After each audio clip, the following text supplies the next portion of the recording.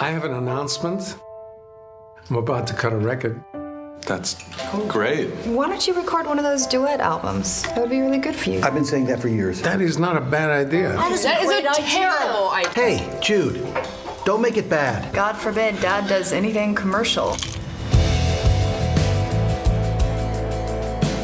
This new single is gonna be the beginning of my next act. They got me a gig, special guest for an act called The Flaming Lips. You're opening for the Flaming Lips? Flaming Lips, they're terrific. I love them. Okay, for starters, it's called the Flaming Lips. Not the Flaming Lips. The Flaming Lips. Flaming Lips. Jude, come on up and sing. You have a wonderful talent. Why don't you do something with it? You'd be more successful if you just get out of your own way. You sure you're not just trying to live vicariously through me? If I wanted to live vicariously, it wouldn't be through you. You can't make me a stooge for everything that makes you unhappy about yourself. What's the matter with her now? She's nuts.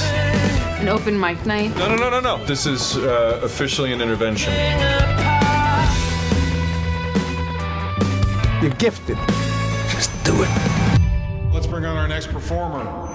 This is a song that I wrote. Paul.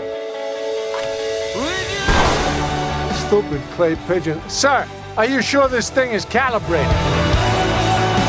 You're like this big, overgrown child. Stop blaming everybody for your mess. I just want to come by and say bye.